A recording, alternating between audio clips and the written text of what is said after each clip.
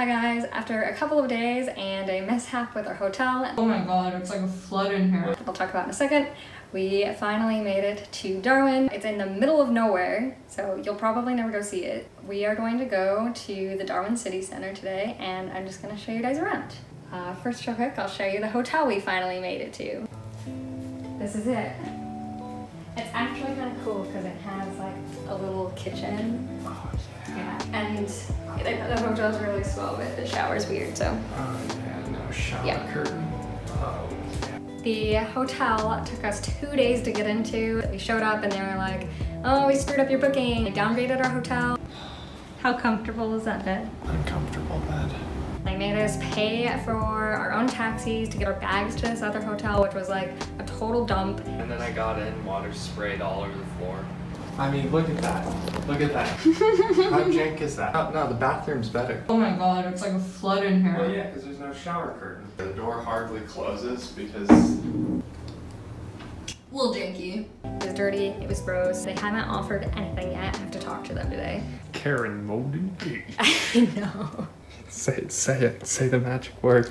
Excuse me, can I talk to your manager? Yes. So, yeah, we're gonna go down to the city center and show you around Darwin.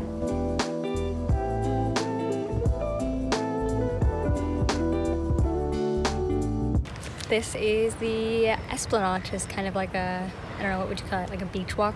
I'd call it an Esplanade. It's like this giant park that runs across the entire city.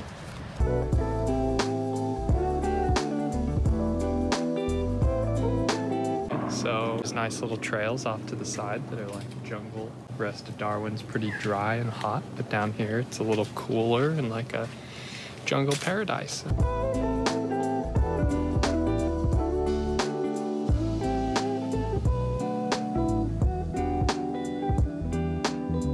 This isn't the actual entrance, but there are World War II tunnels that you can explore. It's like, I don't know, like $5 US. We're not gonna do it because we don't think tunnels are that interesting, but it's here.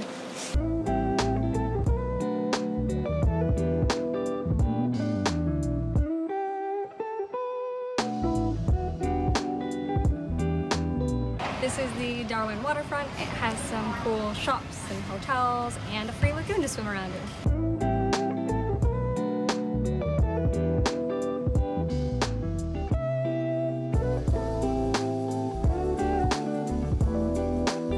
So you can't really go enjoy most of the beaches in this part of Australia because there are crocodiles and box jellyfish and, you know, just other stuff that'll try to kill you.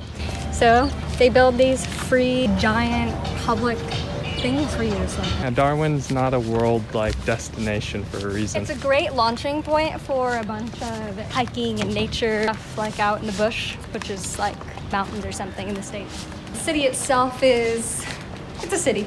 But it seems like most people don't want to come here anyways because it's really hot.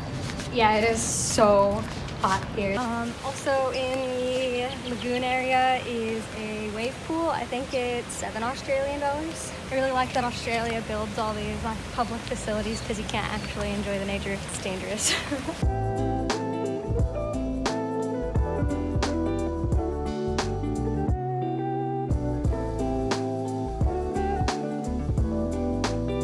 Now we're going to Smith Street, which is probably the biggest street for shopping. I don't know, it's the biggest one we can find.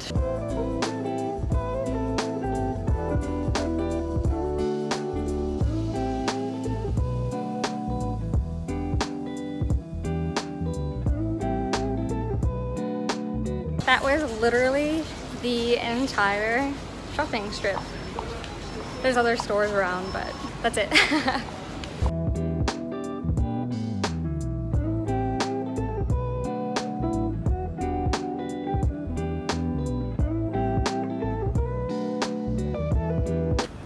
We're at Doctors Gully. We stayed at an Airbnb in that building last time. It was really nice. This was the original drinking water supply for the city of Darwin.